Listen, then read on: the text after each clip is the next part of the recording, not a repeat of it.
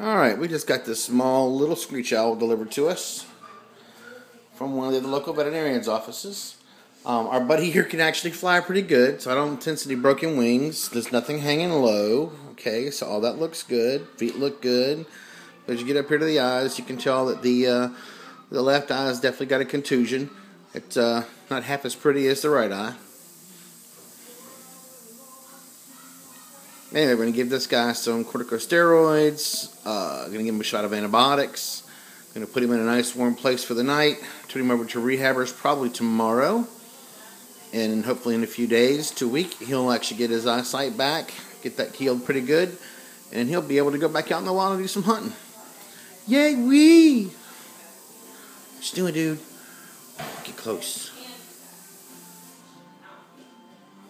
How many bites does it take to get to the Tootsie Roll center of a Tootsie Pop? A 1, a 2, a 3. And I think that was owl language for if I hear that one more time from one more human, I'm going to shoot somebody.